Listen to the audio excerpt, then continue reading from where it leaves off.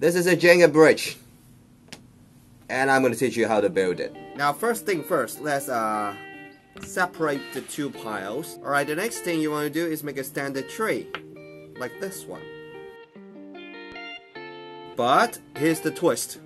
Instead of making it like this, you turn this block here sideways and add another one here.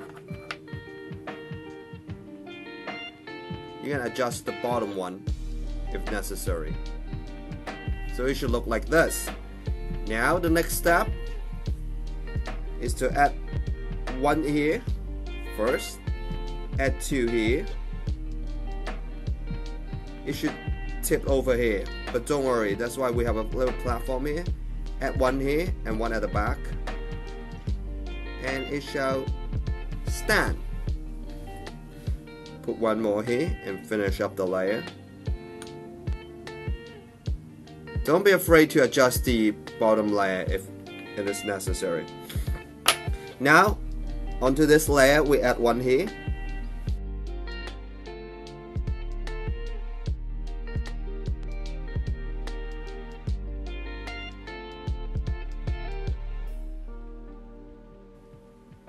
Now you can see it sags a little. Don't be afraid to adjust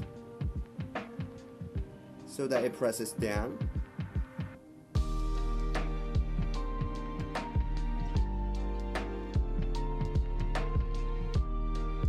Now this is the finished product, the first part at least. Now you move on to make the next one.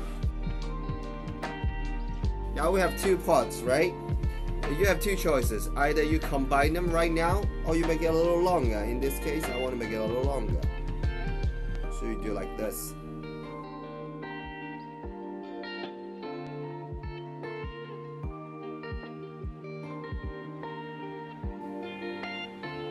And there you have it, a low-bearing bridge. Thanks for watching. If you find this video helpful, please click the like button, comment, let me know what I can improve on, and subscribe if you want to. You can find more tutorials like this one. Now it's time to destroy the bridge. Next time it will stand.